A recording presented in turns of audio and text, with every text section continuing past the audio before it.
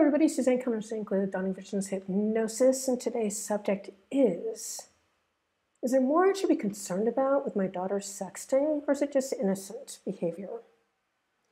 Let me tell you something, folks. It is only the beginning.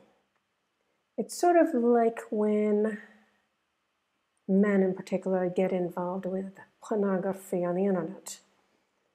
It starts innocently enough, and the pornographers know exactly how to entrap their viewers to seeing more and more lewd photos, first of sexual behavior that is rather, shall we say, exploitive and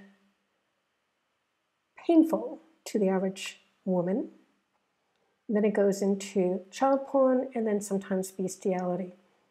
And I know this because I work with sex addicts who have told me that they didn't even understand why they were being attracted in this way. And it has everything to do with how the pixels and the light flashing on the computer screens work to change the brains of the viewer. So what do you need to be concerned about here? Well, what you need to be concerned about is that sexting is the gateway to having your daughter get involved with strange men she doesn't know, first online, and in some cases they start meeting up. And in one case, the young woman, 16-year-old kid, she wasn't even 16 when she started this, bringing these strange men into her parents' home. How do I know? Because her father contacted me to stop that behavior. And it can be stopped. However, you need to understand that these are addictions, both through the phone and the actual sexual behavior in the sexting. It's all addictive. So we need to handle it from that perspective. If we're going to end it, along with building up her self-esteem so she no longer wants to do this behavior. There may have been a time when she didn't feel she was getting the attention that she needed from her father.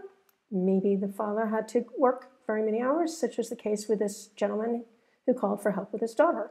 He's working out in the field 5 days a week, all over the country, and coming home and sleeping for the 2 weekend days, so she never really had any time with him. So it makes sense that she was feeling a loss of her father's attention. Now, this is not to make anyone feel guilty for earning a living. It's just speaking to the realities and practicalities of what it means to have a daughter to raise, that your presence actually does matter. Better late than never. The other thing that can happen is that a young woman could be abused sexually in this case. And I have worked with prostitutes in the past who got into the business 100% of the time because they were abused when they were little and they just want to get back these men and earn money off of them.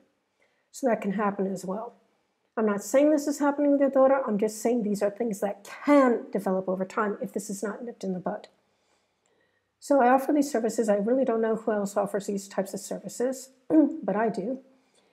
And I can tell you that it costs $10,000 to have this taken care of in about 4 to 6 weeks on average.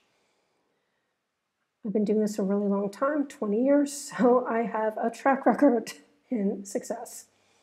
Kids are already in the hypnotic mind up until the age of 25 for females.